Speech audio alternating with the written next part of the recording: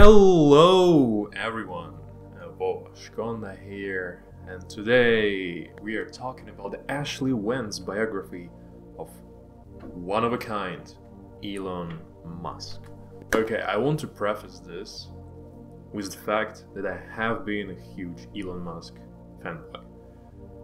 When the first time I heard about the guy, there is this very cool entrepreneur who became a worldwide super celebrity star once people started to compare him with Tony Stark.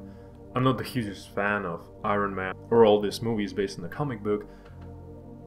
But here's the thing, he was definitely the coolest entrepreneur just because of the stuff he's been investing in and the stuff he's been working on. And you always kind of feel for the idea that this is something where the future is going to be, especially when looking at the companies that he's been working on, which is Tesla and PayPal and SpaceX and Solar City and some other of them. You definitely started to feel for him and that this is the guy with some vision.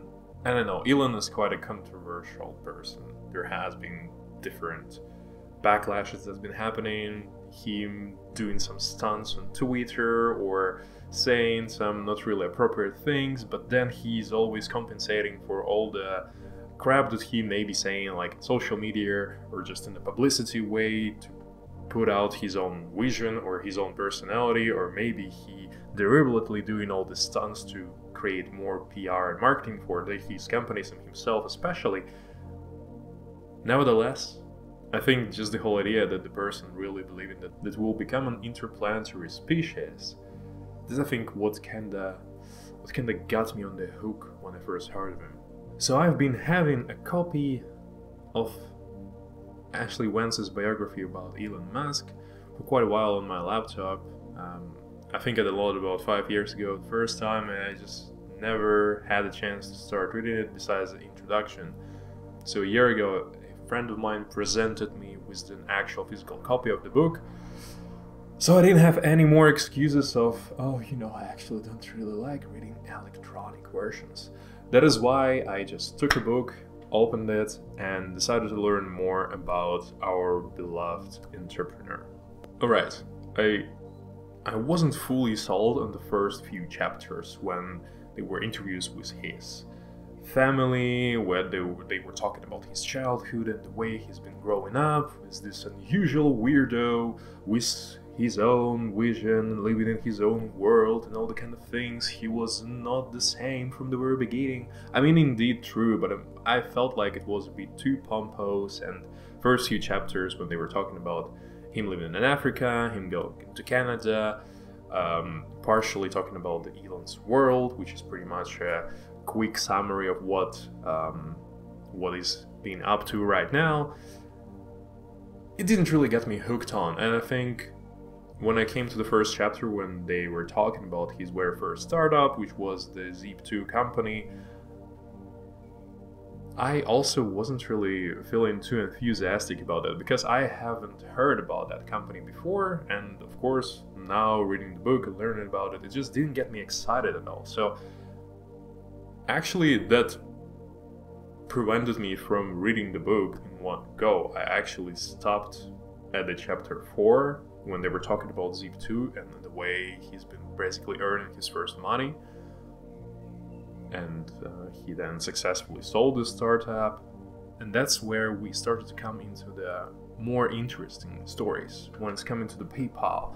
And for those who don't really know what the PayPal story is, basically PayPal was invented by Peter Thiel and the other guy, I don't really remember the name, while similar idea was in development of the startup of Elon Musk, which was X.com. So X.com was also like Elon went to the internship in a banking and he realized that banks are super rigid and they not really taking any risks, even though it could be that the money is literally lying on the table, banks wouldn't even go for them. There was basically some story about the Brazilian bonds, that it would be such an easy money grab, but the banks didn't want to take the risk, even though Elon estimated there was barely any.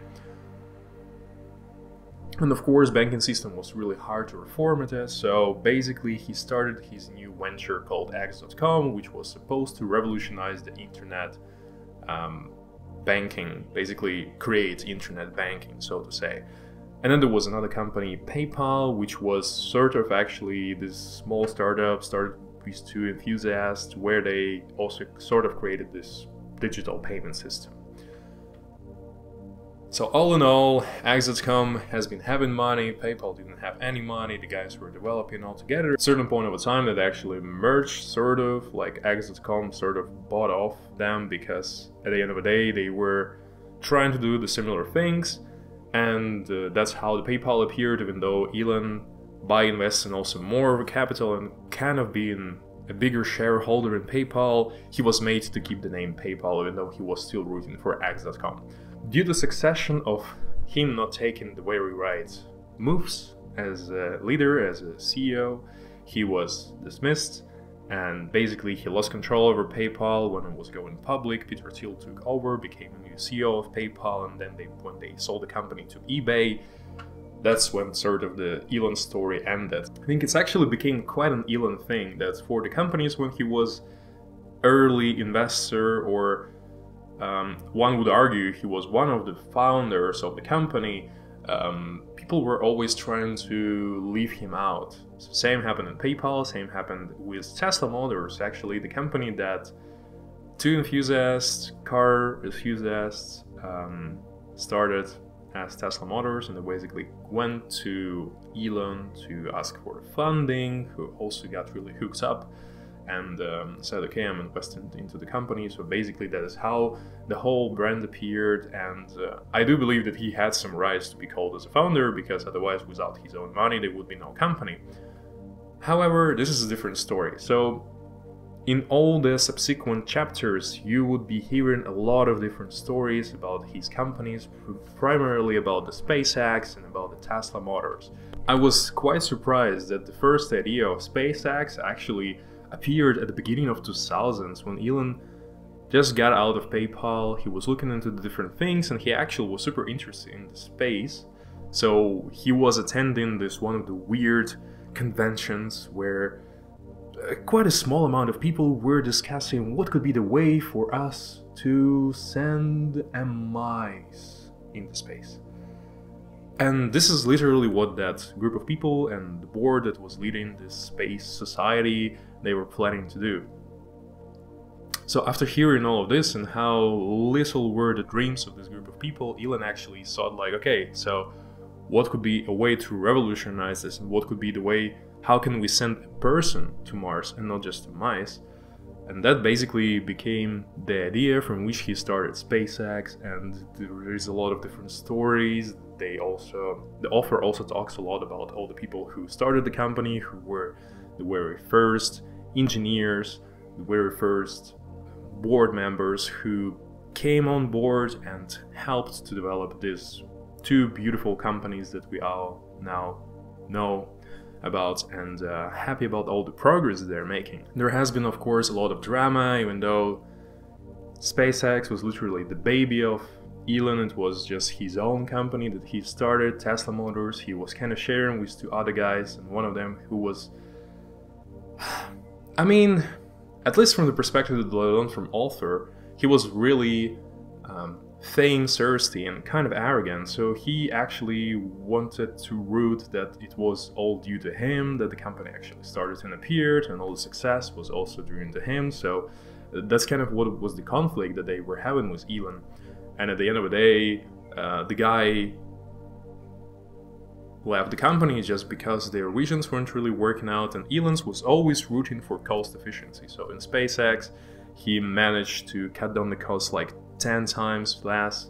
For the electric cars, they of course were having a huge development cost at first, but then they were still trying, like his primary goal was to cut down the cost as fast as possible. And of course the prices that they needed to sell the very first batches of the cars were preposterous, even though there were a lot of rich people who wanted to have this environmental friendly look towards them, so they were trying to acquire the very first versions of the Tesla just for the clout, you know, just Exactly. I mean, what else would you expect from the rich person? So, like Leo DiCaprio, he also really wanted to go for a Tesla because it's super environment friendly and all the other things. So what was funny, you still at the same time, besides just looking into all the success of the companies, you're also learning more about like all the conflicts that has been happening, as I already mentioned. And I think there was almost fatal situations where Elon was running out of cash and he basically needed to choose between SpaceX and Tesla where to invest his money. Otherwise, either one of the companies would die, or if he would try to split, most likely both companies would die. But luckily, SpaceX finally got their first NASA contract, which helped to sustain the costs and still keep all the jobs open. So he actually managed to put the money into Tesla and also make it successful. And after all these years, there has been this pretty known Tesla phenomenon that like people were so much believing in Elon, so much believing in his ideas and in him as a presenter of these ideas, that people were willing to invest the money into the company, even though if you would be looking at the numbers, the stocks of Tesla are super overvaluated. And this hyperinflation of the stocks was purely based on believing in him, in his project, and him as a person. That I think this is exactly the thing I believe is so amazing about this guy. There has been no other entrepreneur that comes to mind that had such a huge personal brand that helped him to develop his own companies to the point where people just trust a lot in the ideas and what the person has to say. I mean, I'm mainly talking about the people who necessarily has always been business people. Of course, once you're building one successful business, you're becoming super popular and there is more trust among the investors towards you. But I think what Elon managed to pull off is great. The book also, of course, touches upon his relationship with the family, with his first wife, with his second wife, him kind of living a life of a celebrity sometimes, even though he's super workaholic and can't just leave at work and trying to understand what's happening. He sometimes could step into the role and do some stress management in terms of to bring the company back to life, and he actually needed to do that several times with both Tesla and SpaceX. And that I think is something that I truly respect, despite I understand that some people kind of getting tired from hearing about Elon Musk. I do still, after reading this book, again have this feeling, even though my skepticism has been growing sometimes about Elon and his ideas and his companies and the businesses. But I did realize why back in 2012, when I first heard of the guy, I really fell for him and he became the people I was sort of looking up to, just based on how cool he was and the things he has been doing. There has been also quite some funny stories that Ashlee Vance already put into the appendices of the book. So one of them was that basically the Zip2, the first startup that Musk started, there was a guy with whom allegedly, according to him, Elon stole the idea of Zip2. Even though the ideas that the guy has making the claim was kind of similar, he still never managed to do a startup like this, or at least bring it to any significant level. But once hearing of the success of Zip2, the guy has been trying to sue Elon, and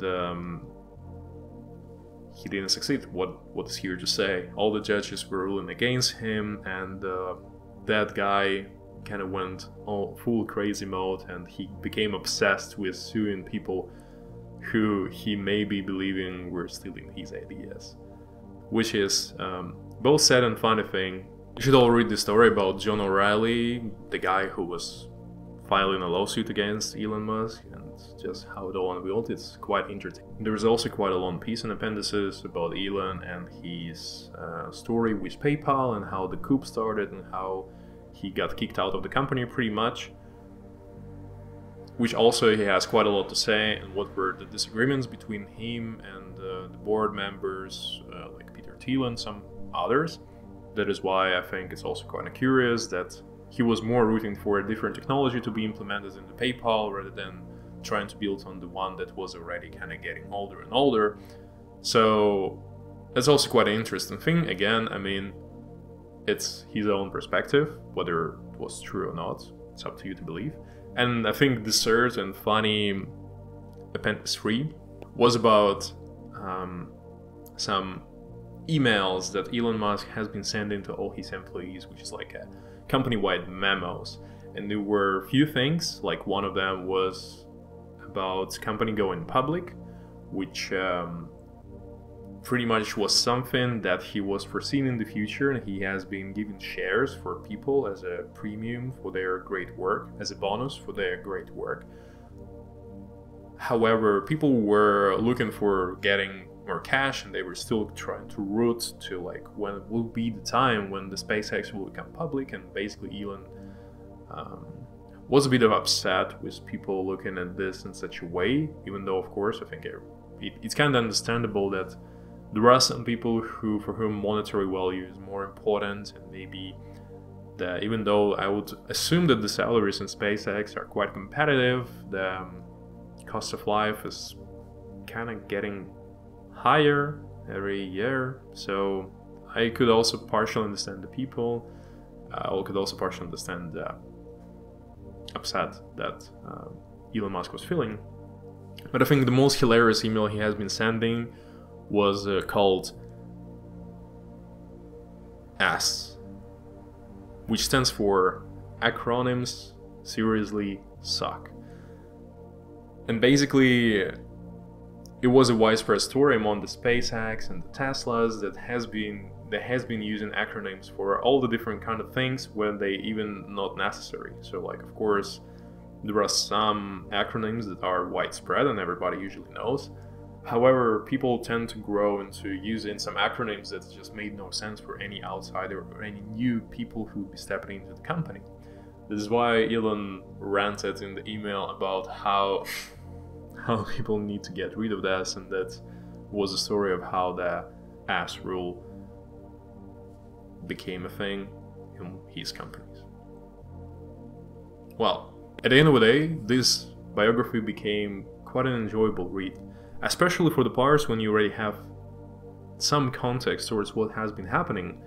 And I think his childhood time and something pre-time where we already don't really even know or heard about the companies he's been working in or this video game that he made when he was a kid.